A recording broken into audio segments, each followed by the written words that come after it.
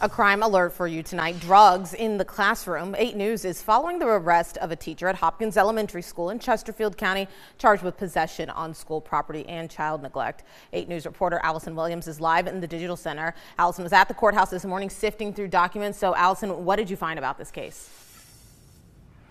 Yeah, Deanna, 47-year-old Mary Horton was arrested during school yesterday after a student allegedly found drugs in her bag. According to these court documents, police responded to a report of a teacher with drugs on the property at 1:51 p.m. It says a special needs student was found holding the baggies of drugs he'd found in Horton's bag. The officer reported the baggies were full of cocaine and methamphetamine.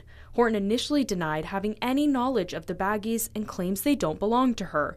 The officer said she was going to be drug tested, and reports say Horton said she would test positive for cocaine or meth and admitted to using cocaine recreationally.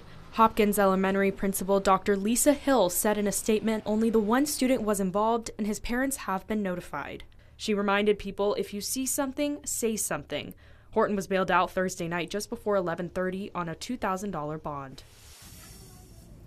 Now, Horton's next court date is September 9th, and 8 News will continue following this case as it unfolds. Live in the Digital Center, Allison Williams, 8 News.